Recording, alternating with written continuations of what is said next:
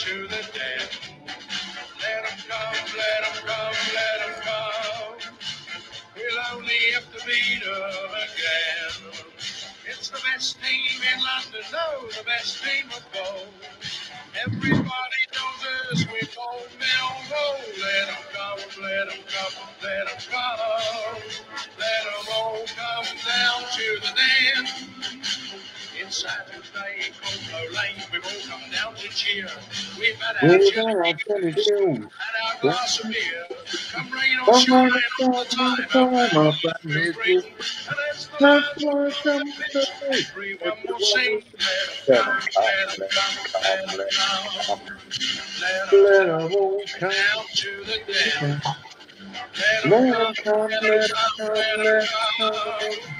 We'll only beat 'em again. It's the best team in London, no, the best team of all. Everybody knows us. No, I can hear you, Kev, didn't you? Hey?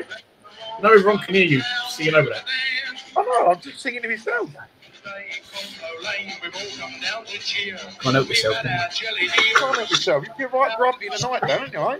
Rain or shine, all the time our families will bring. And as the lads run up the pitch, everyone will sing. Let 'em come, let 'em come, let 'em come. Let 'em all come down to the den. Let 'em come, let 'em come, let 'em come. We'll only beat 'em again. It's the best team in London, no, the best team in gold. Everybody knows we're called Millwall. Let 'em come, let 'em come. Let 'em all come down to I'm sure the they don't make noise when they come in, buddy, right? Let 'em all come down to the den. We're live on air, we're live on air.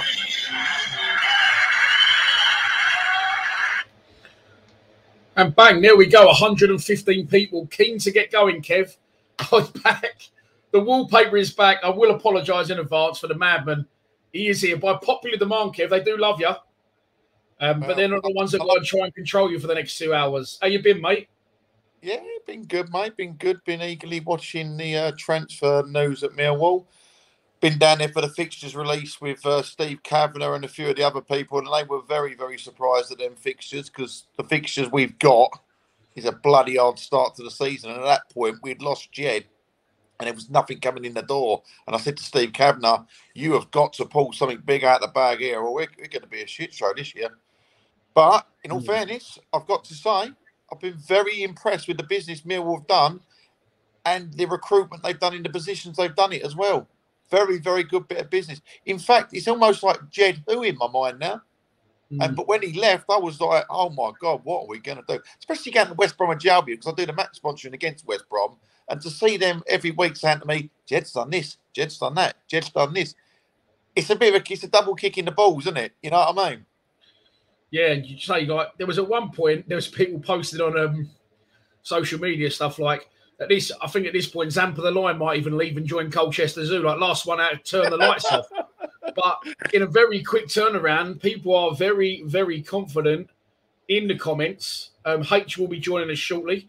And I think you might have to shoot off and then you're going to come back a bit later on. But there is plenty to get through, mate. So there's loads. Everyone, get yourself a drink. Get what you got to get what you need for the next maybe around 2 hours. Good numbers in already, nearly 200 people. And I was expecting this tonight because, as you said, it's been a whirlwind and very un-Millwall-like last couple of weeks, isn't it? Really? Yeah. Oh God! I mean, if you just look at the signing of Fleming, I mean, we look so heavy up top now. You know, you got Fleming, Bradshaw, and Afobe. I mean, that's compared to what some of the forward lines we had to put out last year. That's amazing. Yeah, there has been an early donation. So I'm going to thank Stephen Ball. Thank you very much, Stephen, for your donation. Super chats are open. You can donate to the channel via the comment section if you so wish. If not, not a drama. Sit back, enjoy the show. We've got a lot to get through. And in preparation for being the first live stream, I thought I might go old school tonight and get a... You're right, Kev. You dizzy? I might let's get the camera in the right position. I might go old school and get some jam shed. But I thought no, I'm going to push the boat out. I'm going to get some Chateau Neuf. But I didn't have Chateau Chateau Neuf Neuf. to put. Look at that. Chateau the Neuf old de Pub. Neuf. Yeah, Wow. so I didn't have that. So I got this. It's like a little bit of a Chateau Neuf substitute, if you like. It's like the second best. But right, we've got a lot to get through. I wasn't going to cover this because I don't want to dwell on the past, and we're very happy with what's going on going forward. But let's talk about a few of them departures. Keith Beld. Was you surprised he left? He got offered a new deal, didn't leave, did he? Sorry, didn't accept the new deal. I think he saw the writing on the wall. You know, with Honeywell coming in, you've got Saville, you've got Leonard coming back, you've got Billy Mitchell who's kicking on leaks and bands. His days were numbered. He was even a substitute possibly for a League Cup game. So I'm not surprised. I've enjoyed him being down the den. He's been a Millwall kind of player. I've enjoyed him. I think the one bad thing in his armoury was when, against Birmingham away, we needed to win. Billy Mitchell was absolutely on fire. He dropped Billy Mitchell and put Cliftonveld in, who they knew all about. They knew he was a bit leggy, and we left their best player out. And I think that put a bit of a bad vibe around him towards the end of his Millwall career, because I think he's done pretty well. He put the challenge in a few times and broke things up last year when we were not even getting any foothold in a game at all. And he put his foot in, just broke things up. I think he's a good player. I think if we'd got him sort of like 4 years earlier, I think he would have been a different thing altogether for us. Fucking dog. Anyway, yeah, no, do you know what? I'll make you right there, because I thought Keith Bell was really good for us. Start of last season, thought he was one of our best players, but I felt that his age crept in and the pace bypassed him very, very quickly. And by the end of the season, it looked like it was a level above him, didn't it? He looked very leggy. Looked very out. Like you say, we don't want to. You're right in what you say. Don't dwell on what he was a good servant to the club. He come in at a time when we needed a bit of experience. We needed a bit of kick bollock and bite, a bit of Millwallness, and he did well. So Keith Bell leaves the club. We also had Alex Pearce leave the club, right? And very Conor gutted about that one. There was out of contract, Pearce and Mahoney. Pearce has gone to Wimbledon. Conor Mahoney, I see someone standing there in the comments that Conor Mahoney joins Huddersfield one day. The next, Carlos Colberan, their manager, resigns. I don't think it's anything to do with Conor Mahoney, but it's the Conor factor. I thought it was a good move for him, and I think a lot of people were surprised that he got that move. Where did you stand on Mahoney's time at the Den? Right, it's a very interesting subject. I've always been a big fan of Conor Mahoney, and I don't think he got enough opportunities. I don't know whether Rowett didn't like him or he just didn't fancy him. I think had he got more game time when he was fit, he would have made more of an impact. He was very much like Jed. He could get the ball at his feet and he could do things that a lot of the other players in the team couldn't do, but he never got a good run inside. And he was injured. And I think he just wasn't in favour. Rowett wasn't in favour of him. Therefore, he never got a look in. But I think he's a good addition to any team. A good addition to any side. And I think that he will do well. Wherever he goes, he will do well. But he needs to run in the side. He needs the right players to be playing around him. And the way that Millwall set up last year was not a Conor Mahoney formation. It just wasn't. He's a bit of a luxury player. And in the way that Rowett plays, he's got no luxury players because the people he's got going forward have to be like Jed-esque, a phobia. They have to be clinical and make those chances and opportunities count because he believes in not letting a goal in. So, therefore, he wants you to hit them on the break. He wants you to make an opportunity where most majority of the time your back's against the wall and you're defending, but you create by quick breaking away quick like Jed would do. Sometimes Jed used to break away that quickly. He used to look around and go, where's everyone else? You know, and I think Conor Mahoney, had he been in that kind of side and that formation, he could have really helped Jed out and he could have got 15 goals a year and took us a bit further up the league. But I think the game signified it at Bournemouth away. We went down there in high hopes, great support. We were still in the shout. But anyone that went to that game will say that Millwall, yes, we lost 1-0, but we were totally out of our depth there in terms of pushing towards the Premiership. And, you know, had we got to the Premiership and then playoffs, we would be in a situation where we would go down with a record amount of points because the squad wasn't good enough, nowhere near it. But the fairy tale was still there going into the last game of the season. And Rowett has to be given credit for that. And I think, as you know about me and Rowett, I don't see eye to eye to him. When I see him, he told me he was going to all these different things. I don't always see eye to eye. I don't get on with him. I've had my words with him, in the corporate things. But I've got to say, and I hold my hands up when I'm wrong, the pre-season transfer and business he's done and the training they've done over in Ireland is second to none. And with the budget we've got, hats off to him. And I really think, I was dreading Stoke at home first game of the season. I'm relishing it now. I agree, mate. Right, there's lots to talk about tonight, and there's lots of people getting involved in the chat. So we'll cover everything, but obviously don't comment on something that has or hasn't happened yet. And obviously I can't read your fucking comment. No, I'm them, as I'm saying. Can't read their comments otherwise. Mixed reviews in there on... the wallpaper? No, good reviews for the wallpaper. Right. For the audio viewers, H is in the stream. It's a little bit dark, but he's in. Right, mate? You all right, H?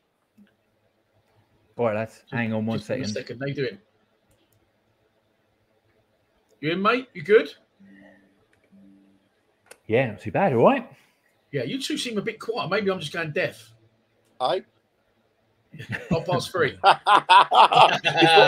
It's what horses eat. Yeah. I mean, look, we're just covering quickly, H, the players that have gone. Yeah. And the situation we was in where people were saying last one out, turn the lights off. So Keithton, Bell, Pearce and Mahoney we've covered. Zach Lovelace, of course, left and went to Rangers. No surprises there for me. H? Not if a club that big comes calling for you. I mean, wrongly or rightly, massive, right? Big move. Yeah, agreed. Yeah, I couldn't agree more, mate. That's it. That's better. And then finally, the Jeb Wallace, the man, the main man. I found this picture earlier. I hadn't even seen it before. But that hurts a little bit less now than it did 3 weeks ago. Will we agree on that one? Yep, that's exactly what I said to you, Dan. When the fixtures come out and he'd gone, I thought, oh my God, it's going to be a long first 2 months of the season and nil point. 2 weeks later, I feel we got a squad to compete for the top six. That is the difference in turnaround. Nil point. I love that. Right, so then that was all the bad. That was, oh my God, we might as well not even bother. And Will Rowett style won't he stay because he hadn't signed a contract at that point, which we'll cover in a minute. But then, out of nowhere, and usually, I'm not going to claim the Ollie Burke one, I hear whispers, I hear things. I heard absolutely nothing about the Bermondsey Burkamp. First and foremost, let's get his name right, because I said it was Zion, and people were saying, it's not Zion, it's Zane. So I started saying Zane, and other people were saying it was Zion. I'm pretty sure it's Zion Fleming, but regardless of what his name is, we're going to break our transfer record. Believed to be £1.7 million. I don't know why, but I would have liked it to have been more than that. I heard it was like 2 odd million, then it gets reduced to 1.7. All right, the club spent less money, but good sign. I've heard reports from Holland that he's a very good player and a complete striker. Yeah, it's a difficult one because it's like he's been playing up front for them. He scored the goal that kept Fortuna Sittard up on the last day of the season, but he isn't actually a striker. He can play as a 10. He can play wide. 10, yeah. I just hope, I heard the interview with him, he said he prefers to play in a 10. I just hope Rowett finds that 10 for him, mate. You're nodding. He's an interesting, he's young, isn't he? So I think the biggest thing here is potential, because we don't really know. Because if you look at his stats, I've got here 90 odd appearances in the Eredivisie division or whatever it's called. Easy for you to say. Mate, no, it's not. 26 goals, 11 assists. I mean, I looked at his... Look, I don't know anything about the bloke, right? But I know two things. Number one, if you watch his highlights reel, he likes to score outside the box, and he scored quite a few Tim Cahill-style headers last season. Second thing is he was the only player outside PSV, Feyenoord and Ajax to make the Dutch Premier League Team of the Year. So, that's what I think. I mean, I've seen a few people on Twitter, one of our Dutch mates who reckons we paid over the odds for him for what he's worth. He reckons that the Dutch Premier Division isn't worth much outside the top 4 or 5, 6 teams, and some of those teams wouldn't probably survive in the Championship. But Do you know what? It's the type of player that we, as a football club, have to take a punt on. Who else are we going to get in? Genuinely, you know. And so if he does turn out at 23 to be an absolute worldie, well, you know, he'll be worth 5, 6, 7, 8 million, won't he, in a few years? And as long as we don't stuff his contract up like we did with Jed Wallace, he's got to be a sound investment. Yeah, I've said in videos before that we have to go a certain way these days. You know, even the non-league players, the Gems, the Morrisons, the Gregorys that we picked up, you ain't going to pick them up for the money you used to, and no one in the division above is going to want to sign for us. So unless you grow your own talent, you've got to look abroad, and that's exactly what they did, Kev. Yeah.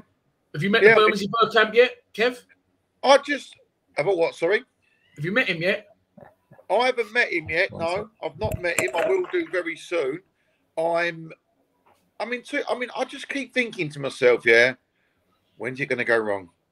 Let's hope we don't break his leg on the first game. I want to see him put some solid performances in and actually see what he can really do. Because I do believe, from what I've heard from Holland, he's what we need.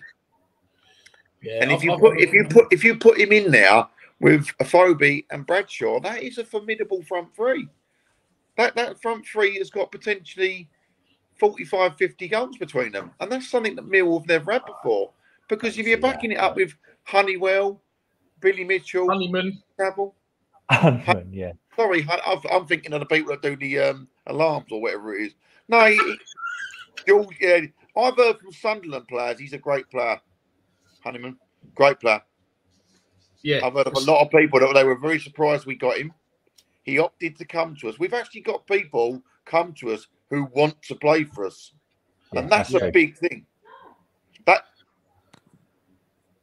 That's the thing as well. Like, we usually get, you know, people that are journeymen, or we couldn't get the ones that we wanted, so we've gone for a second or third or a fourth choice. But these players now, you know, Honeyman's going to get me out there. Honeyman has come to us like saying he wants to play Premier League football. I love the intent. I don't really understand where Rowett's going to play him if we've got Fleming, and because they look to me like they play. When you look at the lineups and how they lined up last season, they looked to me to play in the same position. So he was playing at 10 at Hull, right? Just like, you know, in a sort of Jed Wallace position. He's not prolific in terms of goals he's scored. If you look at his stats, I don't, you know, but like you say, everyone said he's a good player. Everyone said that he's, you know, can't all be wrong. He's got the potential to be, you know, that sort of individual for us. But I don't understand where he's going to play him if Fleming's going to start. That would be my one question. I don't know, Dan. What do you think? Yeah, it's a good headache, mind you, H. So good headache. But the worry for me is, look, from the players he's bought, I can't see how he can still play the same formation as last season. And that was my other question. Because we bought a lot to change. You know, and I heard Fleming say in his interview that he said, I prefer to play on a 10, but I can play wide. And I read into that he's already been tapped up, that you're going to be on the fucking right side of the strike of the front three, which hopefully we don't do. You know, and hopefully I'm wrong, but say two very, very good signings. Do you think that does that? So just one last question. Do we think that means that we're going to stick Afobe up top again with him and Bradshaw like flank? I mean, I've got the feeling he'll play Afobe left side of striker, Bradshaw central, Fleming at 10, and Billy Mitchell and Honeyman in the midfield too. So no room for George Saville. Well, look, the thing is, we've got this season, and what I think why he's gone extra on the squad this season. He said in the week as well that we want another 2 or 3 players in. We had a lot of injuries last season. We seem to get affected by injuries more than anyone. Now you can have 7 substitutes on the bench, 5 of which you can bring on this year. So I think you're going to see a lot of alternation. We know we'll see injuries and suspension. So I think I think he'll pick his team for Stoke. I was thinking this the other day. Saw a Life League landing bed thinking to myself about the opening day against Stoke. I think he's going to pick that team for Stoke, and I think he'll say, look, I'm picking this team for Stoke. I don't think that you're better than you or you're better than you. I've just picked the team which I think will get the job done against Stoke. And I think you'll see people come in and others go out, even if they've had good games, or even if off their back of a suspension, they might come straight back in. I think he's looking. We need a lot of depth. Interesting that he does like to do that, and I think back to games like, and I didn't necessarily agree with this, but the Birmingham City game where all of a sudden Billy Mitchell's on the bench and we've got Cliftonville back in the side, and I was like, we touched on this earlier, didn't we? Yeah. So he does like to rotate and have those options, and George Evans and people, and bring them in at random times. So what he's done is he's strengthened a lot of these positions, and now we've got like more quality in depth. Because the other question I've got when I was trying to pick my team earlier that I sent you, Dan, was where does Tyler Burry sit in this conundrum now, right? Which is a great problem to have. Mason Bennett, haven't even thought about him, right? I mean, so there's a lot of depth going forward there. My one concern would be currently at the back and the depth that we've got at centre back, and that's why I think it was crucial that we brought Cresswell in, because we needed someone with pace, right? We need someone with a bit more pace, a bit more nous. And Coops and Hutch didn't start that many games together last season with Ballard in the 3 that I think he wanted to play because of injuries. Each one of them's picking up knocks here and there. They're carrying stuff from one season into the next. They're getting a bit older. So, yeah, it's good, but I still think we potentially need another person there. I know Murray Wallace can come in and do the job, but then we're a bit light for cover with Scott Malone. I think he's, he didn't have as good a season last year as he did the one before. So, yeah, great headaches, really good. Yeah, it's a good headache to have. And Kev, just saying there, I was thinking it's like someone said he's getting more like a rugby setup. And I was saying to a mate the other day, back in the day, if you weren't playing in a team, you'd be fuming. You say, why the fuck am I not playing? But the players seem to accept it. It's very widely accepted now that, I might not play for 5 weeks and I'll come in. I mean, look at Bradshaw. He didn't play for absolutely fucking ages under Rowett. Now he's in and pretty much our top scorer along with Afobe. It's a very different game in this day and age, and you do need more players, and the players seem to accept that there'll be points when they won't play. So that's 2 good signings. Well, all right, let's rate the signings then. Out of 10, what are you saying about Fleming? I know we haven't seen a lot of him, but excitement factor, I'll go 8. I'll go 8 out of 10, I think, for me. Yeah, I'd say same. Kev? I'm gonna go 7. I'm gonna go 7 on this. The reason being, it's the hype factor. I've seen so many times, like when Bradshaw first come in, he's going to be the new Gregory, and it never materialised. I want to see how he fares in the first, one in the pre-season friendlies, and 2, where he fits into the squad. I think, like Haight said, where is he going to go in that team? He's 23 though. The fact, Kev, I agree with you, but I do like the fact that he's 23. Yeah, I like the fact he's young. He's got a lot of potential to come on there, and he's progressed very quickly in his career. He hasn't, he's gone in, done a year at wherever he was before. Sittard, NEC, wasn't it? Yeah, that's it. Yeah, went to Sittard, 2 strong years, and he's on the move again. And he's definitely, he's got ambition, etc., hasn't he? Wants to play in England. I think, Dan. I mean, I know I hate to speak about this so early in his Millwall career. Yeah, the good thing about what Millwall have done here is if he does hit the ground running, and he has 2-3 good seasons, gets us a Premiership, gets us playoffs, wherever, and he progresses into a £20 million striker, and we sell him, that is a fantastic bit of business, that money that can be reinvested into the squad in 2 to 3 years. Like I say, I apologise to the fans for mapping out how it's going to happen, but that is the business we are in. £20 million turnaround in that kind of transfer is 2 years turnover for Millwall in one deal. It is massive. I think, Kev, I completely agree with you. And I think that it could, if it goes that way, everyone talks about the Brentford model without understanding that actually there was quite a lot of investment in players like Ivan Toney. And they got that money through, first of all, using a scouting model that no one had used previously and getting in some key players and selling them on for a bit of a profit, and then using that profit to bring in someone like Toney who cost them £5 million. And this is exactly what we need to do with someone like Fleming. We wanted him earlier in last season. Now we've brought him in. We've brought in Honeyman, who's a good, addition. We've got Cresswell. All right, he's only on loan, and I don't think that that he's going to. He's definitely not going to sign for us, is he? Because I mean, he's played England under 21s, a couple of games for them, so he's got obviously like a lot going forward for him. And it's just a case of us trying to exploit that as much as we can, and not being funny, make the playoffs next year. Yeah. We've given a little rating for Fleming, an 8 and a 7. A few people giving him 9s in the comments. Let's talk just about Honeyman just quickly, because I said I watched the interview with Fleming. Also watched the one with Honeyman, because I couldn't work out what his best position was, and he said I do a bit of everything. I go box to box. I like to get stuck in. Is he a little bit of a higher standard Ben Thompson, maybe? He's a that's higher the sense I'm getting. standard Positionally, that's the sense I'm getting, that the sort of player that he is. And that's not a bad thing. That's not an insult to either of the players, but definitely, I've got a sneaky feeling that he could end up being our best signing, Honeyman. I don't know why. Just got a little sneaky feeling. What do you boys think? He's in the Leonard mould, in my opinion. He's a higher good end. or a bad thing? No, but what I mean by higher that end. He's a higher end. He's a utility man in an attacking option, but the high end of that bracket, I think he can play multiple roles up there.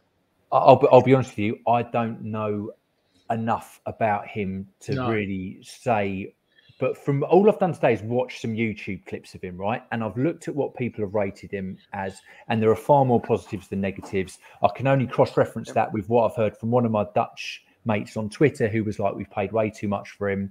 And they said the contextual stuff that I said, I'd like to be more optimistic this season and say, actually, look, he's the kind of player that, yes, we need to take a punt on, but as we've all agreed, it's the type of player that we just need to do that. Other fans from other clubs, when I've spoken to them, a Forest fan and a few other people, because I do that for no look, I've all said, actually, we've done some really sensible business this transfer window, and they think, we could be a dark horse going into the season. I've got to agree with that, to be honest with you. That is an opinion, Dan, that is very widely spread between not only Millwall fans, but I've got Sunderland mates, Hull City, and a few other West Bromers, and they've all said they think Millwall are going to be the dark horse this year. They're going to be that team that just might sneak into that top 6 with the unknown entity that is Fleming, and he might just surprise people. And if he does, we don't. I think, Dan. I think the way you got to look at it is, I think we're top half of the season this year. I think we've solidified the way we play now in our position, and we are now we're considered to be a top half championship side. The now thing is to move to the next level and get in that top 6. It is exciting, and it is all good making these signings, and I'm not taking anything away from the club. But I did think the other day, I'm like, we're getting excited, all these signings. Afobe, which we'll get onto next, he's come back. So at the minute we've signed 3, but everyone's signing 6, 7, 8 players. So we're not like, and Rowick did say that. He said we're having to do what we're doing to stay in the game and maybe give ourselves a chance. I just think, myself included, maybe a little bit too excited at the minute, because I think Cardiff, I mean, there is potentially, of course, you could buy too many fucking players, which Neil Harris did, didn't he, back in the day, bought 10. But like Cardiff have bought 9 players, teams are buying players left, right, and centre. So it's brilliant we're doing so. But I don't feel we're getting ourselves ahead of the game, are we? Dan, I'll say, look, I'll say another thing as well is last season, the thing that cost us the playoffs was our away form. We had the second best or the joint best home form, right? If we can continue that at the Den and make it a hostile place to come to and do everything we've always done throughout the years, because the season before that, during COVID, remember, we had this conversation, we had one of the worst home records, and you really felt that when the fans came back, we had to exploit it. Now, Gary got that right last season. Where we didn't get it right was on the road, and we started doing stupid things at places like Birmingham, Peterborough, those games at Blackpool. Do we even go back to that nightmare? But, all I'm saying is we're running. Nightmares. The wallpaper wants to turn off now. You mentioned Blackpool. I know, Kev, but that's what I'm saying. Like, we were only 2 points off, and we're usually stronger than that away from home. And I think the injuries cost us. And so, if we do pick up a couple of injuries this season, we have got quality players who have played championship football over a consistent number of seasons to come in and get the job done. They're not bit part players. And, with all due respect to George Evans and Ryan Leonard, that's what I see those individuals as. But like I said, the defence for me is a bit like, if Danny Mack gets injured, what are we going to do? I mean, maybe we could bring back some of the other, Loney's, Muller or someone like, I don't know where they're going to line up, or maybe they've got one of those blokes coming through. I'm not sure. But yeah, that would be my only concern. I think going forward, we look okay. Yeah, I agree. Mick, thank you very much, mate, for your kind donation. Super chats are open. Wow. Let's talk about our next signing. So, hang on, I've given Fleming an 8. I'm going to give Honeyman an 8.5. Just on. Really? So controversial. I just think he's going to do. I don't know what it is. I just think he's going to do the business. What do you think, boys? Rating wise. Go on, H. Again, I can only go on the games. So he played in the game, didn't he, against us? We beat him 2-1 at the end of last season. So I can only go on that. And I wasn't really paying attention to his performance, but he didn't seem to really stand out for me in any way. No. He was he's played 42 games in 2019-20. He's played 42 games in 2021. He's played 35 games last season. So he's a consistent first name on the team sheet, championship player. All right, one of those was actually League One when they got promoted, but, same sort of thing. In that time, he scored 10 goals in 100 and something matches. Now, maybe that's not what he's coming in, but if he's been playing in that regular number 10 role, that's not outstanding. But maybe he'll be given a different role within this side to go on and do that. And I think one of the things that we need to look at is, well, first of all, we need to replace the goals that Jed Wallace scored last year. If we can keep Bradshaw fit and he can get 5 or 6 more, then that'll take him up to 15. If we could get a Phobie to just match what he did last season and maybe put away some of those other goals, and then Fleming comes in. I think, Dan, you said at the beginning of last season we were going to be roughly 10 goals short. You thought we'd be 10 goals short. And actually, I think we were probably, because of the nature of the season, we were only probably 5 goals shy of making a Phobie and Bradshaw surprised me. But just for like a stats aside, like heart on your sleeve, gut feeling, how well do you think Honeyman's going to do for us? And how excited are you that he's here? 7.58. Yeah, I think it's the same sort of thing. He's a really solid sign. He's 27 years old. Yeah, I'm on a 9. I just don't know what it is. I've just got that feeling, which usually goes fucking wrong. I've got a good feeling. I know a bit about him from Sunderland and Hull City supporters, and they're both gutted to have lost him. There is not many players that you can say that about, and I think he's going to hit the ground running and be a Millwall type of player with a bit of flair. So whoever just put that in the, I agree with you. Sorry, whoever just put that in the chat, that might well be. But I'm just telling you, he's been playing number 10. He's been playing 10 for Hull. He had the number 10 shirt. He's been playing in that position just behind the back one up front. So yeah, again, like going back to what we said earlier, that's the worry. Not the worry, because they're good players and they're better players than we've gone after in previous years. But we signed 2 number 10s back to back. That's what when I thought we was in for Burke. I was like, hang on, what's going on? 2 defenders, then, like usually. Yeah. Well, let's move on to the next signing. I'm just going to check my dinner. Yeah, this was very random. Kev, let's start with you on this one. Benica Phobie returns to the club. That was just chaos, wasn't it? He joined an agreement with Bruges. He was going to play in Champions League football. Belgian champions, 3 years running, reigning champions. Then his move broke down, but he'd agreed personal terms. But I think Andy Carroll was also going there, and his move broke down. So I don't know, it's something to do with the way the clubs run. He was in a nightclub. That's why he got caught in a nightclub. He got chucked out there, Andy Carroll. He spends more time on the injury list than he does anything else. Training room injuries must be next to his name.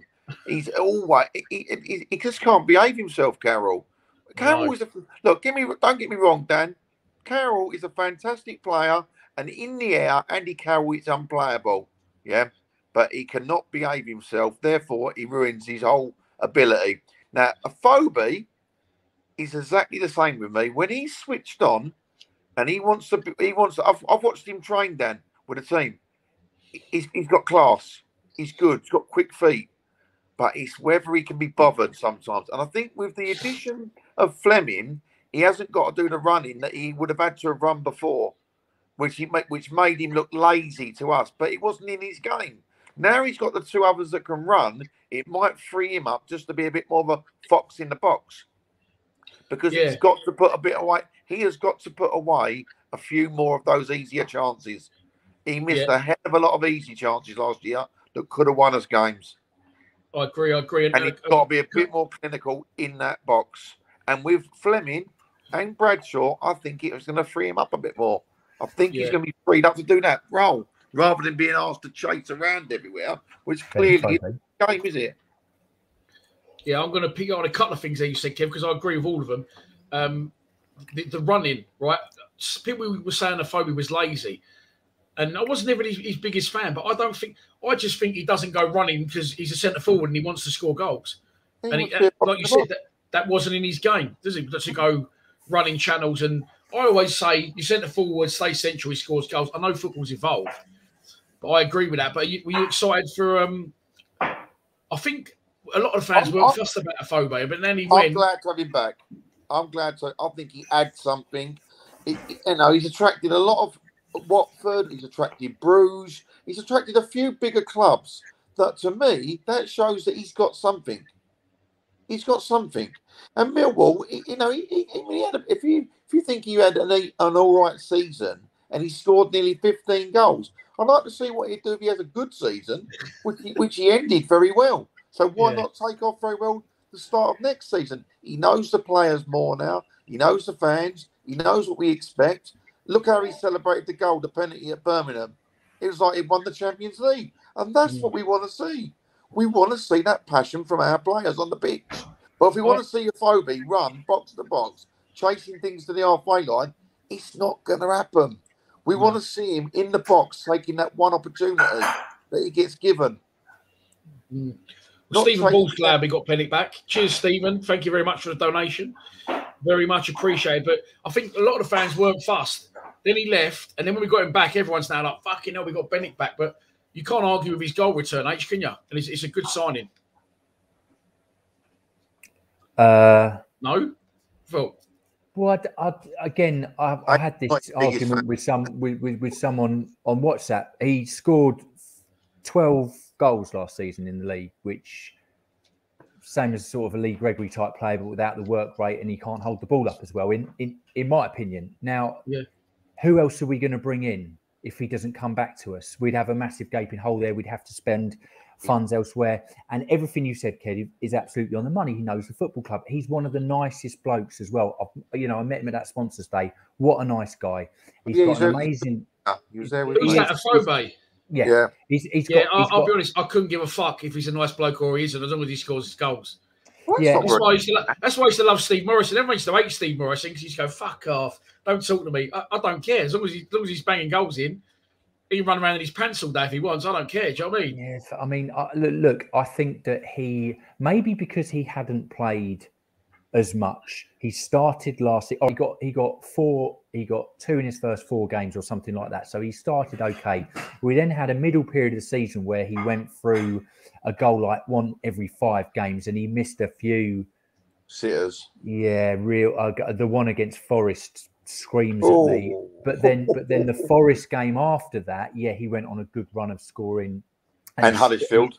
And he I mean, some of his finishes, like, Huddersfield, West Brom, he showed how good he can be. Now, if he can convert that kind of, if he can start the season in that kind of form and scoring those sorts of goals, that's going to be brilliant. And he has got a good rapport with Bradshaw. And if Bradshaw can stay fit, they got between them last season something like 23. What was it? Yeah, goals. Yeah, 22, 23 goals between them as a strike partnership.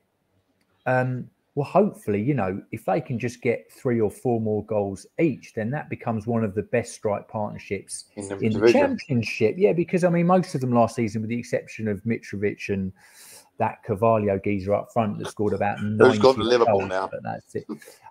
Exactly. And this is what we're playing against last season. Most of the other teams come in, their strike partnerships are getting between around 33, 34, 35 goals between their front, like top ones. So that's what we've got to be looking for. And if we can make that up with the 3, then that's fantastic. My one concern is that, Jed Wallace kicked in with double figures as well, and we need to replace that. So hopefully Fleming can do that. We can get the same return from those 2 guys, and we'll get people like Bennett chipping in with some and those other individuals. But do you know what? Fair play. He knows the football club. He knows what's expected. He does always try his best. And I think sometimes he didn't get the service. So I used to say this about Bradshaw, so I can't then not say this about Fobe. He didn't always get the service that suits his game the best. And when he did get that service, he was a lot more clinical and looked a better player. So, welcome back, Benik Afobe. 7 out of 10 signing for me. Fair play. Yeah, again, Steve, I think Steve Lee said it a few times in the comments last year that Afobe misses the ones that he gets too long to think about. He actually scores the harder chances. And I said that Bennett kicked on from me from the Crystal Palace game. And I watched the old pumping money into the club at a minute with his recast that. But his interview, he said after Christmas, he felt personally kicked on and he got to know, the understanding of his teammates more and the runs they needed him to make, etc., etc. So I'm giving Big Bad Bennett. I'm being generous tonight. I'm going to give Bennett, well, I can't give him an 8 because I'm more excited about Fleming, but I'm going to give him a 7.5 because we know what we're getting with him. And I'm just talking excitement to see him play in the Millwall shirt again and how well I think he'll do out of 10 as a whole. Yeah. What do you reckon, Kev? Rate him. Afobe, on what I've seen of him, how I've seen him train, how I know what he's like as a person and that he actually does care about what he does for Millwall. He wants to score goals. I think with the two players giving him a bit more of a freer roll up top to get the ball in the back of the net rather than chase it, I think he's going to get more goals and I think he's going to be a 9. I really think that top 3, if stay fit, if form some sort of good chemistry up there, they have got between 40 and 55 goals in them between them. And that kind of return is what we're after. Because then that takes the pressure off the midfield, which used to be Jed, to score the goals. Now, if they chip in with about 10 more goals, then then between them, if not 20, you're now staring down the barrel of 75 goals, 80 goals in a season. Now, that's got to be the form of a team that's going to push in towards the top 6. It has to be. And like I said, I think we are a solid top half of the table now. Therefore, with the additional firepower that we've got this year now, I'm not worried at the back. I know that we can keep balls out the back of the net. I was worried about creativeness in midfield, people pushing on from midfield, and up front.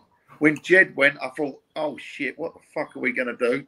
Can I have my season ticket back? Now I've got these options going forward. I think the chairman and Rowett have done pretty well. And if we get one of the other players in, like the bloke from Aberdeen, or Ferguson, that's not going to happen. Going to Italy. But look, Steve's saying there, right? Afobe scored more once we played a 10, and that's just jogged my memory. He started playing Ojo in a 10, didn't he? Behind Bradshaw and Afobe, and he started doing really well, but then he got injured. So maybe he does want to play a 10. Maybe he just hasn't got the players to do it, and that's why he's been out and bought Fleming and Honeyman. There's a Fortuna Sittard fan in the chat, by the way. Thanks for tuning in, mate. He said, put Zion on and he'll give you 15 plus goals and 8 plus assists. See, there it is there, Dan. The assists he brings to the table as well as the goals, that is the key here. That is the key. I'm all for it and I'm backing him and I love him already, but it's a different animal, our division, to the one he's been playing in, But look, let's move on. Afobe, 7.5. How excited are you to see him back in a Millwall shirt, H? And how well do you think he's going to do this season out of 10?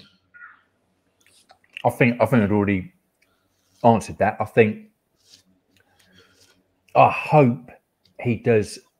If he could get up to 15 goals, that would be mega. I mean, look, I think he's the type of player that, genuinely, do you know what?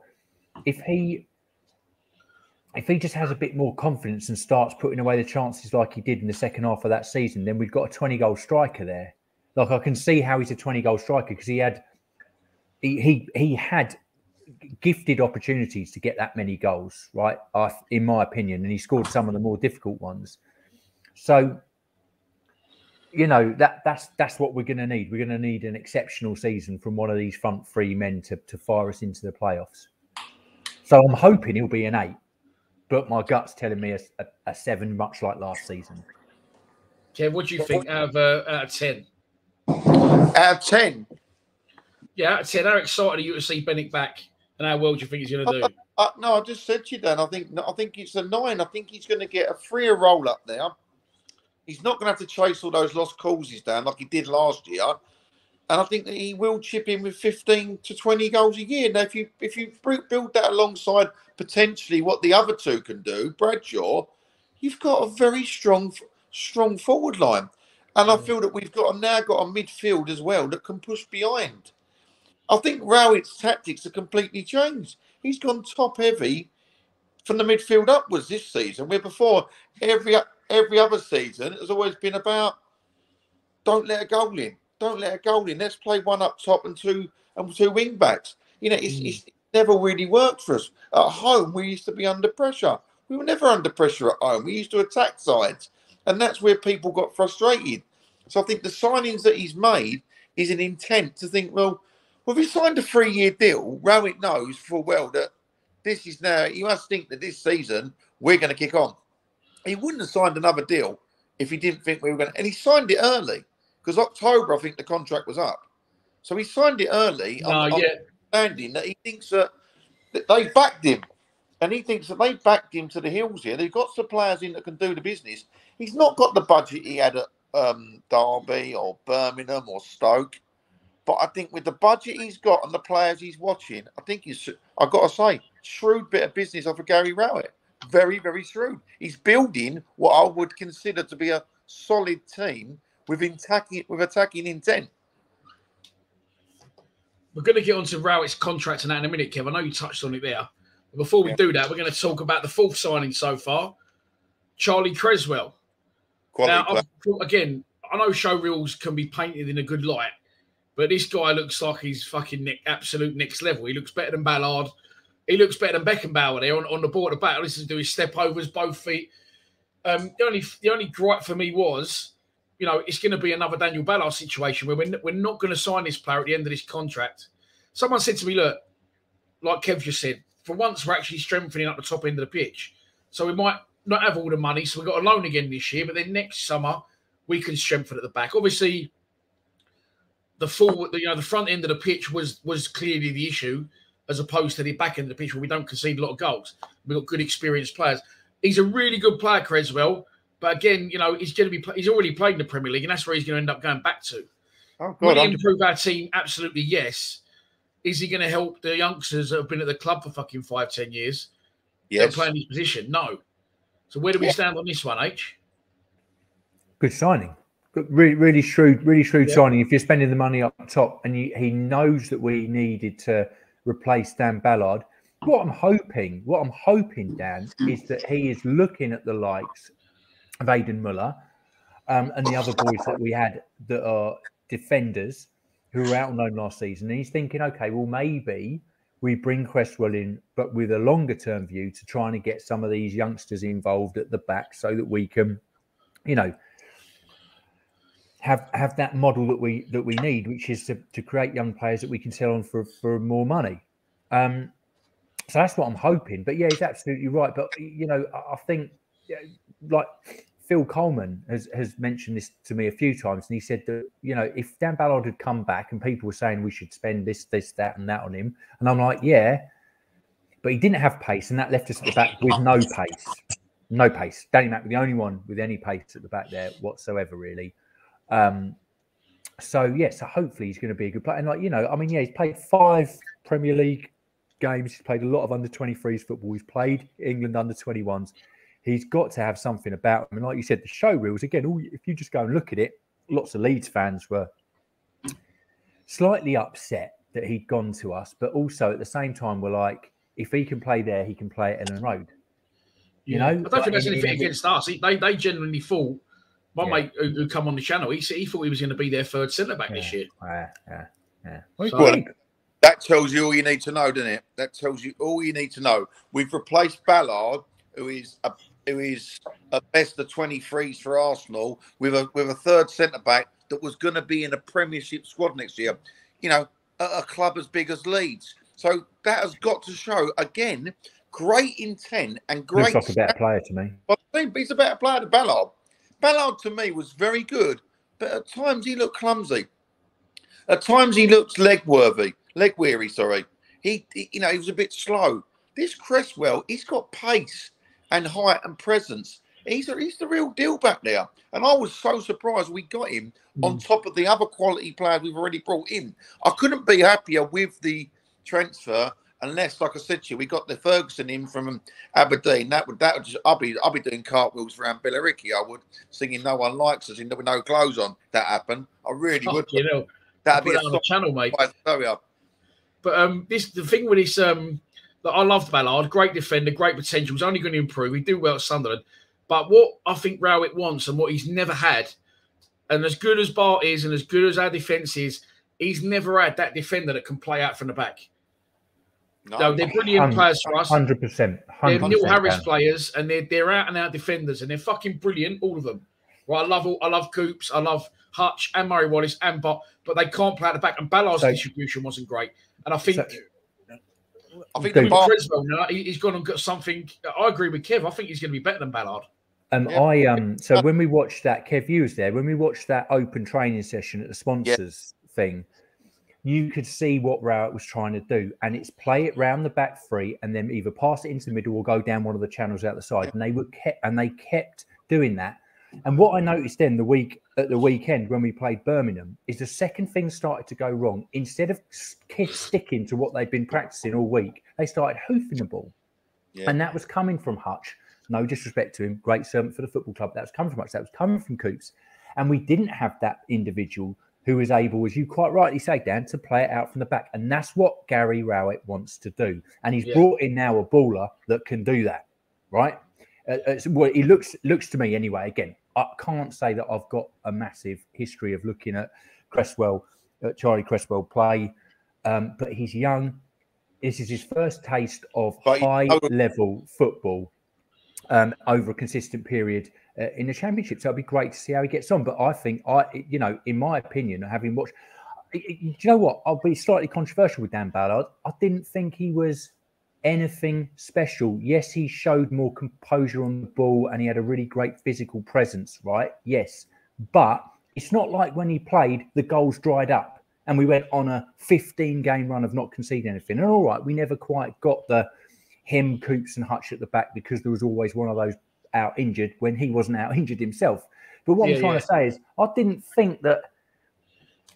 think he was that exceptional that he stood head and shoulders above someone like Hutch. You tell me that he was head and shoulders better than Hutch. No, that's a very fair comment. But my reply to that would be that's his first season in the Championship. Before that, he'd only played League One and he's very young.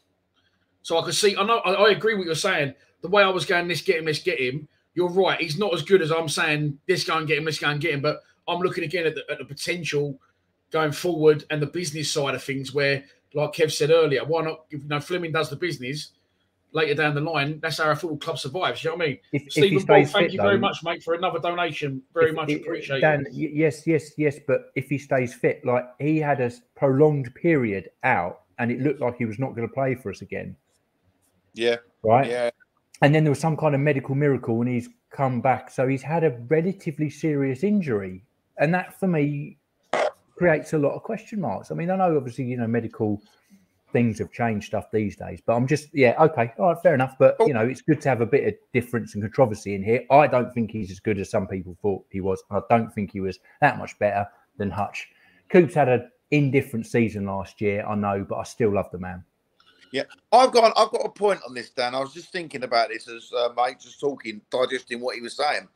What would we rather as Millwall fans, Ballard spend 2 million and he doesn't go any higher than what he does, or Cresswell on loan for a season and he gives us another dimension pushing forward in the league? What would we rather? You're spending less money and you're getting a better return. So as a bit from a business sense, I would say I like Ballard. When we were talking about 2-3 million spending on him, I was thinking to myself, I'd have rather spent that on a striker. I'd have rather spent that on a winger. So if you can get players of Cresswell's quality on loan now, you don't need Ballard's. Ballard's gone to Sunderland now. We'll see how good he really is in a poorer side. But we wouldn't have paid 2-3 million to get him. And he's rumoured to be on sort of 30-40 grand a week at Sunderland. Now, we couldn't put him on 34 grand a week. It wouldn't justify it. I think Millwall's wage structure, though it's low, it is very, very realistic to the ability of the player playing for the team rather than the ability of him playing the Championship side. And that's what seems to happen. They're from fallen sort of Premiership clubs that are still playing big money to get average players. I mean, Kev, if that's true, Kev, I mean, he's, to me, obviously, the rumours were that Benik Afobe at Stoke was on 35 plus. I've had that on good authority from a couple of people that reckon that was about what it was. So he's not going to be on that with us. but he'll probably be at the topper end of our wage earners. A week. You've just said something there, H, that I wanted to pick up on, actually. It just reminded me on Bennick. I know we've covered Bennick, but we said, we signed Bennick, and obviously, as we know with the club, it's always undisclosed, blah, blah, blah.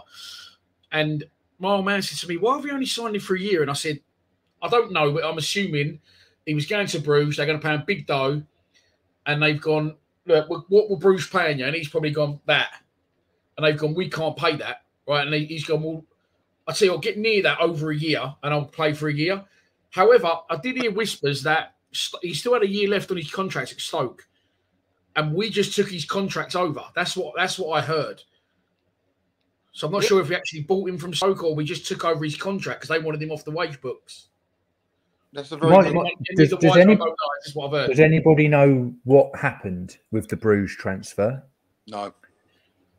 No, I take it wasn't. No, I've got no idea. But I'm just saying, I'm taking it wasn't like a medical issue, but it just seemed like maybe they couldn't. Maybe it was personal terms. You know, it's not to move. He's a very family orientated man, and to move your whole family over to. He did allude to. He just decided it wasn't the right move for him and his family, but he'd agreed personal terms, like you said. Maybe they offered him a load of dough, and he went, "Look, I'm gonna have to go and do this." And then eventually, his missus probably, or him and his missus went, look, is the money fucking that important? Do you know what I mean? People saying failed medical. I'm pretty sure he didn't fail a medical. Ballard failed a medical or two, I believe, but not a phobia. Right. So that's our 4 signings so far. That's going to lead me on to the next thing, which Kev touched on a minute ago, is the Gary Rowett contract situation. That contract was on the table for a while. He hadn't signed it. I was calling him everything last season for not signing it, but I'm going to hold my hands up. And I'm going to say, I'm glad he didn't, because what I think Rowett did in my mind, could be wrong, just an opinion. I think Rowett said, all right, well, how much money are you give me next season to push this club forward? And I think they've probably gone, well, we're not sure sort of thing. And he go, well, look, I want X, otherwise I'm not fucking X, Y, and Z, otherwise I'm not signing this contract. And I think he didn't, what's a good term, H, for it? Not like, he didn't hold the club to ransom, but he played his cards at the right time, no, but in a good way. Do you know, not because I always get accused of digging Rowett out, and I'm not. I think he's done the right thing. No, but I think, he played his cards. He played his cards well. You know, maybe should we say? You know what I mean? It's all right to do that. At the end of last season, I was very much coming back from that Bournemouth shambles. I was a bit like, do you know what?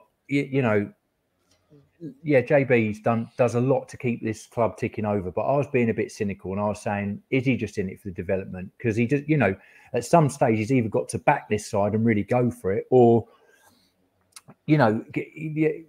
shit will get off the pot, right? And I think that Rowett, who's a clever, he's very tactically astute, right? And so he's probably gone, okay, well, how can I play this to the best of my ability? And I think Gary Rowett, I don't think he particularly loves Millwall Football Club.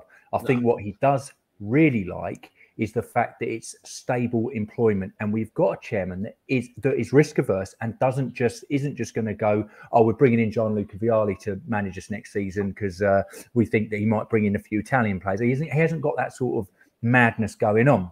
Yeah. So I think it's exactly, Dan, probably what he did. He went, well, look, there's no point, I've got this 3-year plan. COVID messed up the last one, but this would be this season coming up now would be the culmination of what I was trying to achieve. So you either give me a bit more and back me, or what's the point? Yeah.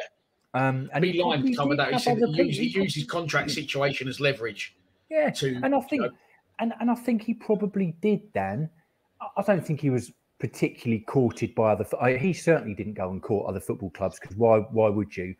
But other football clubs in the Championship, if he had gone, well, I'm going to step away, he would be one of the first people to be picked up by whoever goes first in the Championship this year, right? I'd go, actually, you've done a great job with no money at Millwall. You were 2 points and goal difference off the playoffs at the end of last season, which is remarkable given our attendance and given our budget. Charlie saying there, my mate Charlie, me and him always agree on stuff. People saying Rowett needs to change a lot. This is why, right at the back end of last season, I felt he changed a lot of what I already wanted him to change. He made us a threat coming forward. He made us, a force at home again. He was trying to go and win football matches. And I did say this before we signed anyone in pre-season. I just said, it just seems like he's got a new swagger about him, Rowett. And I listen, I hope I'm fucking right. I'm seeing there in the comments, by the way, that Richard Cowley has confirmed on Twitter that QPR bid £300,000 for Danny McNamara. That's been confirmed. Cheeky fuckers. We'll get onto that later. But next up, Rowett said he wants 2 or 3 more through the door. Mm-hmm. Where do we believe these positions to be, right? Or where do you think they should be? Okay, so right back, left back.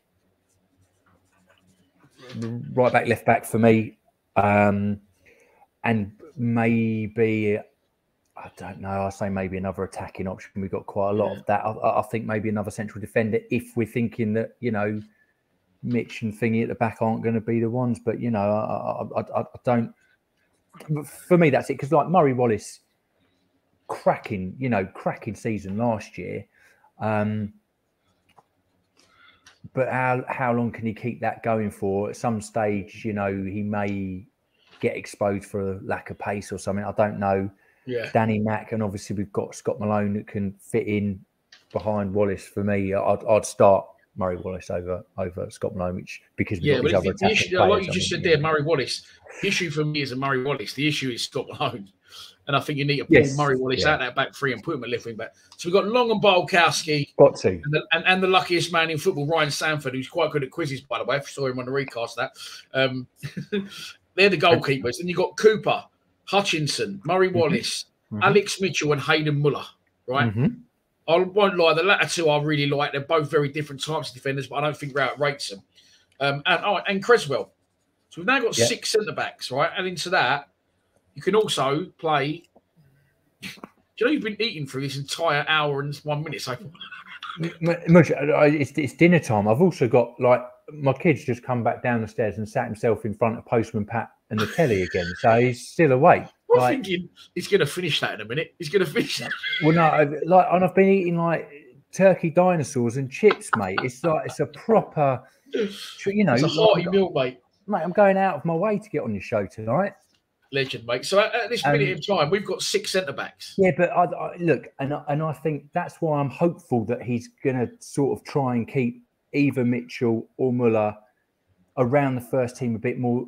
But like you said, you know, he sent them out on, like, where were they last season? Like Orient and St Johnston. It didn't really work out for Hayden. He came back. Nah. But like I've got it, you know. Jeff Burnage reckons that I think it's Hayden Muller is like one of the quickest players at the club. Or is that Mitchell? I can't remember, but he reckons he is lightning fast. But you know, I mean, Gary Rowett would know a lot better than me about those individuals. But I just think that, you know, it would be great if he could go and learn something from Cresswell, right? Because they're similar ages and they'll learn off a professional who's played international football at some level, right? You know, under 21s level. There's no mugs there. But that's for me. Danny Mack. I mean, who's pushing for Danny Mack's position? Yeah. No, well, this is what I was going to add to. Is you've also got Ryan Leonard, right, and George Evans, who can both also play centre back and they can also play centre mid. Leonard, of course, can also play right wing back. So I think that's what he's thinking of utilising. There was rumours linking us with Nathan Byrne, wasn't it, from Derby? But apparently that wasn't true. That was just agents stirring the pot. So Malone and Murray Wallace, I still think we need a left wing back without an absolute doubt, because I think Malone's gone, if I'm honest. And then midfield, you've got Billy Mitch, you've got George Saville. Yeah. I think Honeyman's going to be considered one of those midfielders. I know you think he'll be a 10, but which he will be, but he can also play there if need be.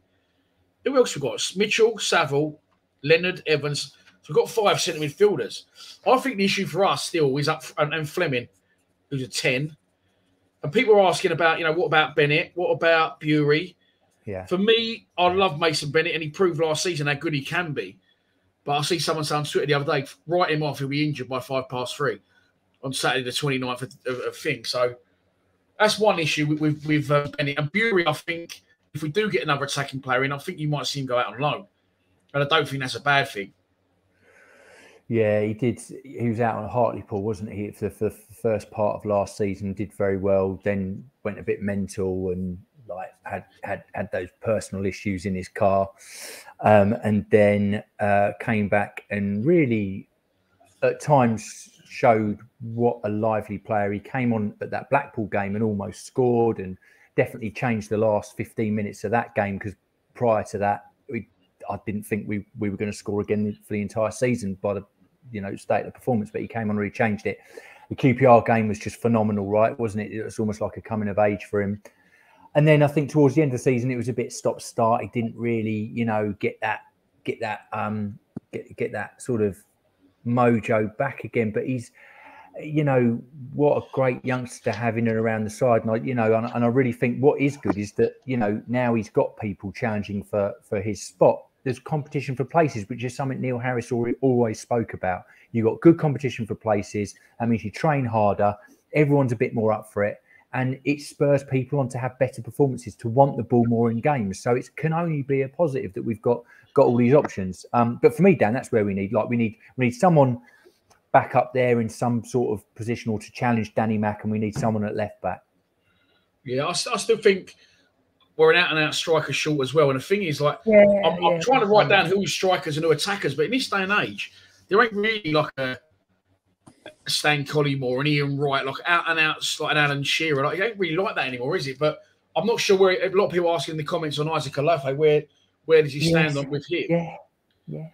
Again, Alafe's 23 in November. I don't think he's going to get the chance. I think he'll go back out on loan and eventually leave the club. So I'm interested in this guy. I put loads of graphics up and then forgot to use any of them. Where is he? And now I can't find the one I want. So he's about somewhere. We're talking about Ellis. What's his second name? Ellis Sims, the Everton striker. Again, a player we're interested in potentially buying. That to me is an exciting one. Kev, you there? Yeah. Yeah, I'm here, mate. Yeah. We're just talking about areas we need to strengthen. Gary Rowett said that 2 or 3 more might be coming in.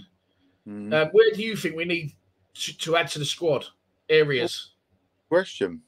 I mean, I think now we got the centre back sort of covered now, because you've got Mitchell as well that can play at the back, haven't you? The other Mitchell, Alex Mitchell, yeah. But I think he's pretty decent. I think with him, you've got the other 3. You've got Cresswell, Hutch, and Cooper. You got that pretty covered. Danny McNamara has got Leonard to cover him at that position. The left wing back, I mean, Malone, for me, having known Malone a little bit and a bit about him, he's a confidence player. Now, he goes on the pitch. He's got a dodgy haircut. We all think he's flash. He's not. He is a confidence player. And with Malone, if something goes against him in the first 20 minutes, his head falls for the game. He's a player that needs someone to put their arm around him and say, you can do this. Because I'll tell you what, Malone, when he cuts in and he scores, and it's one of them shots where he kicks it across the keeper, I tell you, he's got a dig on him. He's got 20 goals a year in him. He's got, no, maybe that's 20 goals a year? No, I exaggerated. I meant to say 10. He's got 10 in him, and he's got possibly another 10 assists. But he's off the boil. He's got absolutely no competition for his position whatsoever. If you don't play Malone as a left wing back, who do you play then? Well, this is the thing. I think we do need someone in that area, and I think if not, I'd rather play Murray Wallace there. To be honest, Wallace to me is back. Is a back 3. He's of a back 3. He's in the mix with the other 4 for the 3 at the back. Murray Wallace, as long as I've got an hole in my arse, he's not a left wing back. I love the geezer to death, square head, love him, but he is not a wing back. He is not someone that we saw. The bloke who played for the bloke who played for Birmingham terrorised us, didn't he? The bloke who was at Charlton, he terrorised. What, Lyle Taylor? Lyle Taylor. We haven't got no one on the left who can really penetrate, push into the box. But again, I've got to be honest. I think he only terrorised us because we were like Billy Mitchell weren't playing. Like, I really felt like that was the game that for me. And I'd spent, Dan, when I come on here every week, I was the only person, I think, back in January defending Gary Rowett. At that game, I was like, come on, mate, what are you doing? Like, what are you doing? For me, Billy Mitchell was the player of the season last year. And I say that because of the amount of games he played at his age, and he held his own. And people, were giving him quite a bit of grief. And I was like, well, he's a youngster finding his way in the team. And he's like a hyper Ben Thompson who looks like he's technically better at playing the game. And I think he's probably only hamstrung by the formation and style that Gary Rowett wanted to play him in, okay? And he didn't play him in that game. And it just and from the first 10 minutes, we were on the back foot. And I was like, why has he done this? And, you know, I like Cliftonveld. I thought he started last season really strongly. And I thought at times he looked like a really good player.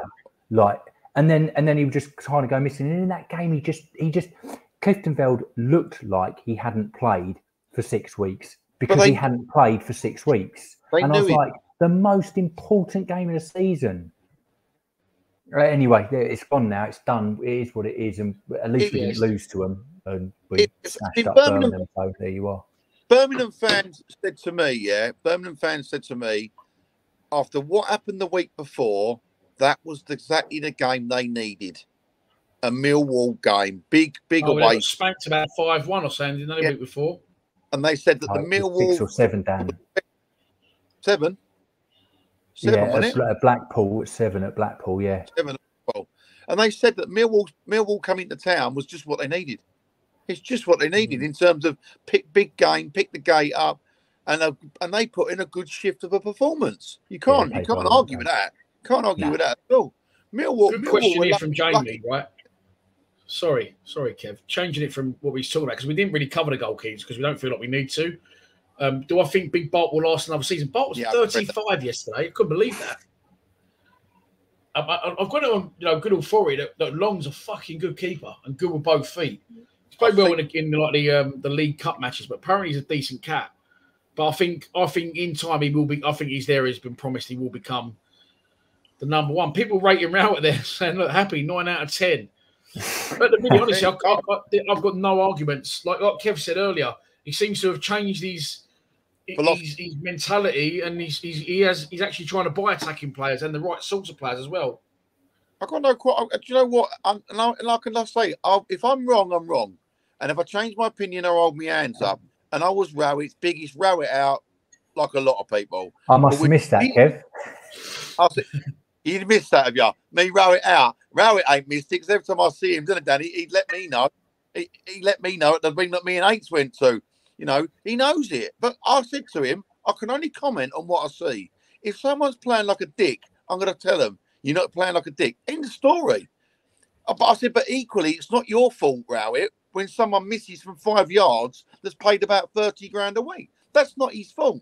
But what he's done in this pre-season, since he signed the contract, for me, he's done great business, and he's given us a lot of optimism and solidified us as a top half championship side. Now, we have to take our hats off and give him the chance now. That can he kick on this season and put us in the top 6? Can he do it? Well, you've led me on beautifully to my next question. And I got asked to do these podcasts earlier, and I kept saying, no, wait, because it would have been a massacre on Gary Rowett if we had done these podcasts 3 weeks ago. And I said, wait till we got everyone in. Wait till we got everyone in. Now with 4 players in and potentially a couple of more decent ones on the horizon, where do you think we're going to? If you had to predict where Millwall are going to finish this season, boys, give us your predictions. Look at H. He's absolutely sweating on his answer. H. He's sweating. I know, Ross. I think we'll finish. I don't know, 5th or 6th. Say 6th. He really wants to say 6th, doesn't you, H? You think we're going to make the playoffs? Yeah. I'm 6th. I'm 100% square 6. Look, I'll be honest with you. My heart tells me yes, 5th or 6th. My head tells me you're a Millwall fan. What are you talking about? I've got to be honest. Like, playoffs. 4th. I'm with John. John was the first one to comment, and it's exactly what I thought. Unfortunately, the pain on the last day. Oh, cheers, Dan. Blackpool away's going to be. We'll just finish just outside, but I hope I'm wrong. Jamie Choke playoffs. Stephen Banks top 10. Yeah, I think like Kev says, we're there or thereabouts now, and I can't see us getting. I agree. I think there are so many different things that can happen in the course of a season. The bounce of a football, someone gets injured at the wrong time. We got injuries at the wrong time last season. It's a miracle we went into the last game of the season with a chance of making the playoffs. still. But like when I saw Forest get promoted, and I looked at the teams in the playoffs, and I thought, we've nicked points off all of them this season. There were nobody in that playoffs that were better than us, in my opinion. Because I thought the Forest game, like we turned Forest seasons round with that last-minute winner at the Den. That was the turnaround. I think they lost maybe 2 games or 3 games after that. We were, you know, and they brought in 4 loan signings, didn't they, in that January window? And that was the difference. That's what got them promoted. I mean, Lewis Grabban scored quite a few goals as well, for them to be fair. But, you know, it wasn't like, and everyone was going, oh, it was this game, it was that game. For me, there were 2 games that cost us the playoffs. The first one was the Swansea at home match. Oh, it's terrible. It was like a pre-season friendly, and I don't know how a centre-back manages to run a game. The number 26 for Swansea just run that match. And then the other one for me is that Birmingham away match where Gary Rowett lost his marbles and decided he wasn't going to play. Yeah. In the first go on, Kev. Go on. You say what you're going to say, and then I'll go after you. I think it's a solid 6th. I think we will sneak into 6th, and then from that point on, it's a lottery. It's the playoffs. It's whatever team turns up.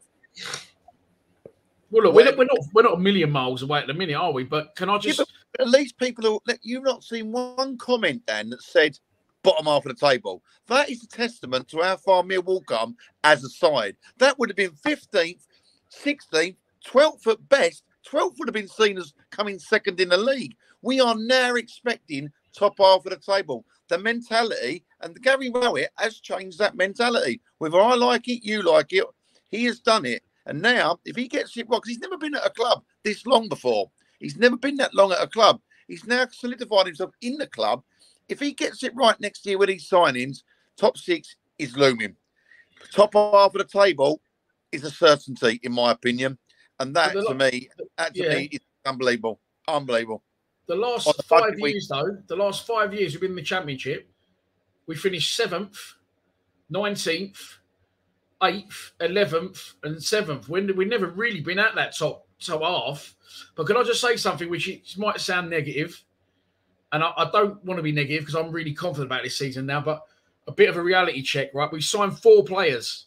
One of those was Benik Afobe, already played for us. Yep. 2 of the other 3 have never played in the Championship. Chris done the Grim Reaper. That's the reason why I don't think we're going to be top 2. I just think look, it's brilliant. Everyone's optimistic, as am I. But in all honesty, a little bit of a reality check. Fleming's never played in England. Creswell's never played in the Championship. Afobe we already had. So we've only, good points. They're good points. Those 2 players, I know I've only thought of that now. Those 2 players might be brilliant. We don't know, but that's got to go right. Right there is the thing. I think a lot of it rests, without putting too much pressure on him, but on the Fleming effect. Because if he can come in and do similar stuff to what Jed Wallace did, we've strengthened in those other areas, and we've got rid of players who,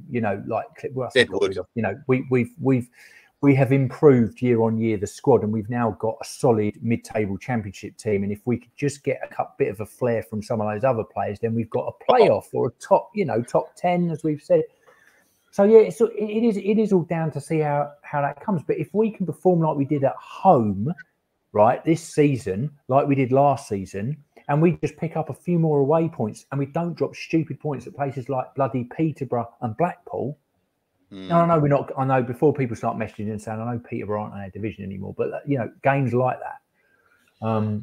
It's all us that day.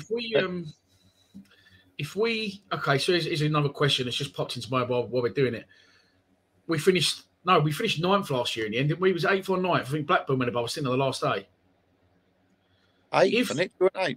If we finish anywhere between 10th and 15th this season, is it a failure? No. Go on, Kev. Why not? Why? Because Millwall's budget suggests they should be in the bottom 3, going down to be a top division League One side. That's why. No, it's good. I like your answer. I think that's good. I just think a lot of people now are so expectant that if we don't get the playoffs, they're going to think it's a failure. No, Dan, it's all about the football that Millwall play this season. That's what Arab be judged on. If we play of attacking flair and we go for it the Millwall way, no one's got a qualm now. No one's got. It's when they're lazy and don't play like that and it's negative and sit back. That's what people didn't like. He didn't like it, but Oh, to be continued on that one. What do you reckon, H? You reckon he's back? Still there, mate? Yeah, no, someone ring him and someone's stuck in a lift, but they can wait in there for 25 minutes anyway. It's probably someone at the council estate who's high or something, so he can wait in there. Let the fire brigade get him out. Trev, you said who's these other 2 or 3 they're expecting through the door? But there was rumours of this Arsenal youngster, Matt Smith. I'm not sure on that, to be honest. This one seems to be a goer. Ellis Sims. He's a big lump and all. He's a big lump. Been on loan at Hearts, scored goals. Been on loan at Blackpool, scored goals. But I don't know. Listen, I thought we might get done this week, and we have left it slightly late. But Rowett said a couple of really good quality players still left to come in, which begs the final question. H sent me starting 11 for Stoke as we stand. Yeah, earlier on today. Let's have a look at it. So I've got a couple of screens and I forgot to make it into a graphic. H, you sent me that earlier, and you said, "No, that's not what you sent me." No, that's not what I sent you. Dang, that's slander, H. That is slander. That's not what you sent me. No way, that is. That's still slander. Hang on. That wasn't what you said me. That was me discussing different formations with other people. Hang on. See, you lied about H. I'm going to put it on the screen, H. I think we've had enough of fake news, haven't we, for a little while? Yeah. Oh dear. Got Boris Johnson up top, haven't you? Boris Johnson. Oh god, less said about that shit about right, hang on. I've gone downhill since he said he's a Millwall fan. Watching a few things on him this morning. What an absolute character. There you go. Right. Okay. Right, let's leave politics out. It's fucking. Do you know what? I know nothing about politics. Not interested. They're all fucking. Football. All lies here. Other than H. Hey, hang on. H is a politician. H is a politician. He's very diplomatic, H, isn't he? Does sit on the fence like he's like Trevor Brooking. I don't sit on the fence. I didn't sit on the fence about Gary Rowett. No, you got that one right, mate. This is the team that H sent me today that you'd start the season with. I've got to be honest. Mine's probably one player off that. And that's Sonny Saville out and Honeyman in. Honeywell in. Yeah, that was a toss up for me. That was a toss up for me. But that's how I would start. I think you can't play a phobia. I mean, I think you might rotate that triangle at the top. Rowett might. I wouldn't play a lone striker. I think Dan you've said this. He plays better with 2 up front. But yeah, that for me, that looks like a strong side, and that's an improvement. Is it on last year? I don't know. Interesting. Look at the forward line. I mean, when you've got players like Bennett to come on that pitch. Yeah, I mean, I'm just thinking. Obviously, Fleming for Wallace, right? And Jed, whatever people think about Jed, he was a phenomenal player for us. But the thing is, will Fleming's presence and his previous of being a 10 be enough to make Rowett play him there? Because as we know, see that team last year weren't far off. That's what I'm saying. We're not a million miles off last season there. Nah. And I know we're all excited, but that's about 2 players different, and one of them is not Jed. Yeah, but if Cresswell can play out from the back, he could change the whole dynamic. Jed didn't feature much towards the end anyway. No, he didn't. My point here, Dan, being is that if we can get Cresswell, like you said, to be a bit more of a baller and to free up some space there so that maybe Mitchell doesn't have to drop as deep and he can free up Saville and Mitchell a bit more because he can play almost as a diamond there, right? So you might sit a little bit in front of exactly like you've got there, Cooper and Hutch, and there's someone that could maybe try and be that player that can pick out a pass or something. That would be a huge difference. And we don't know about Fleming. The great thing is neither do other championship sides. So they'll be a bit like, well, who is this geezer? We've watched him at Fortuna Sittard, but what does that mean for us? So we'll just have to see how he gets stuck in. Let's hope he's not the next Uwe Fuchs, eh? One of the Russians. Yeah, the Russians. Yeah. We haven't got a great history, have we, with foreign players? But I'm not complaining. I think it's a Christoph Kinney. I mean, All right then, boys. Well, listen, we'll call it a night there, eh? It's been going an hour and a half. Where do we? If you look at 80s, I just thought looking at 80s formation, yeah, of a starting lineup, how many goals do you count in that team? Like, if you go through that team, how many do you think we'll get from that season? Well, it depends how you're playing Saville, because for me, he can get double figures, in my opinion, if he's played in the right place. I don't know. Who knows about Fleming? I mean, if we're going on prior season's goals in the Eredivisie, you know, he's getting between 11 and 15, right? Afobe, we know, as I've said that Afobe could get a lot more than he got last season, but let's say he comes in at 15, and if Bradshaw stays fit, let's say he comes in at 15. We get the odd one from Mitchell. We'll get the odd couple from Cooper. You've both been saying all right, Bradshaw 15, Afobe 15, like it's a fucking stroll in the park. It's going to be difficult to get 30 between them.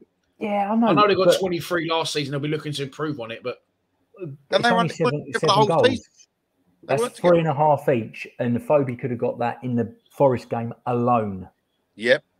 I'm trying to be positive, Dan. That's all I am. Like, I know, and this, you know, this is why we're on here. But that is what I'm saying. So there we are. But I think Wallace. I mean, if you look along the back five there, yeah, with the wing backs, I think Wallace can chip in with 5 goals in a season very easily. Yeah, agree. The same for Cooper. Yeah. The same. Funny enough, Kev. Funny enough, when we looked at that thing, I immediately looked at the back line. I thought they'll chip in with a few. They could be up to 20 goals across that back line. Up to 20, and a few assists from corners where Cooper or Hutchinson knocks the ball down. I mean, McNamara, I'd love to see McNamara shoot a bit more, because he's got that potential to shoot. He scored 2 goals last year, I think. I'd like to see him in the same game as well. Yeah. But he gets in very good positions to shoot. And it's like he gets in a position, then he's like a rabbit in the headlights. What do I do next? Just hit it low and hard. Hit it low and hard in the corner, and I think he'll get more goals. I think there's a lot more goals in Millwall this season than there was last year. That is my opinion. And when you're looking at games, like you said, like Blackpool away, where we had no shots on target whatsoever, we've now got a team we look like we can create. And we've got players up front that can assist as well as create. That is, to me, a massive step in the right direction. And with someone like Cresswell in the middle, shoring our defence up in the middle, it can only be good, can't it, lads? Can it not? Oh, yeah, I'm confident. I am confident, but I still think we need to add to it. And like he said, he's going to do that. So it'll be interesting to see what this and next week brings. Of course, we kick off Saturday against Crystal Palace behind closed doors, Dartford away Tuesday, Colchester away next Saturday. Friday. Then it's Watford got cancelled, didn't it? And then Ipswich at home, and then we're off. We're off and running. So who do we realistically think those 2 or 3 players are? Because we've all got our ears. No idea. No idea. No, I'm done with guessing on the fucking after the purpose. I've got no idea who those players are. No idea. I'd like to see a centre forward and a left wing back. Identified left wing back 100%. We need one. We was linked with that Longolo, weren't we? Yep. Steve, I've just seen that. Sorry, mate. Yeah, luckily I haven't put the stream out. No, I haven't yet, but it's it's 1 o'clock. Yeah, I'll be a bit fucking late to the party, mate. Thanks for tuning in, everyone. That's the first one done. I feel worn out after that. Maybe I need to get back into the swing of things, but hopefully there'll be some Den Dailies out tomorrow with some players coming in. It was a lot of talking, and it didn't go for a lot of wine this time. That's a sign of a good show, isn't it? I've only done half a bottle. Yeah, I have to go and crack on the other half. Joe, the conversation just flowed. And why did it flow? Because we've got lots to talk about with Millwall, and we can't grumble about the fact we've got positive and a lot of things to say. I am, like I said, Joe, Wallace, when he left, saw them fixtures, I thought, oh, fuck, give me a season to get back. Now, 3 weeks later, I am very, very positive and very happy with the signings like never in, I'd say, 5 years have I seen signings of this quality. And I can't actually remember when we had so many of this quality in the right positions. I can't. No. If you could name a season where we signed this quality of players pre-season prior to going into a season, then I can't think of one. No. Well, let's hope the Bermondsey Burkamp turns up amongst others. But there you go. Cheers, Ike. Cheers, Kev. Cheers, boys. All right, everyone. Please subscribe to Lions TV. Sorry, mate. I said, see you later, lads. Take care. Cheers, mate. Come on, you Lions.